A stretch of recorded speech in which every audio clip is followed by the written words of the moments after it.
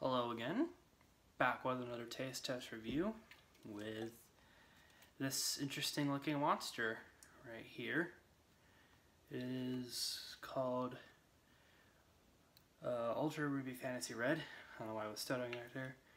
Pretty interesting can design. There's one side I'm not going to show because it's a little suggestive. But anyway, here's all of that. You might be able to see, I don't know. This has 150 milligrams of caffeine in it. And let's go ahead and...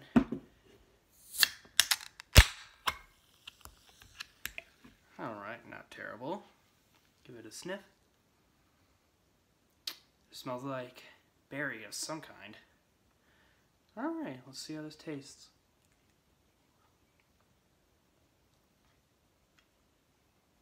Kind of just tastes like strawberry. It's alright. Yeah, not really much better from a regular monster.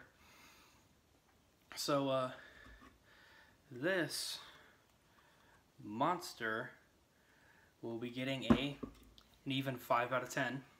You know, it's not terrible. It's not that great either. It's in the middle. So, hope y'all enjoyed this. Bye, everybody.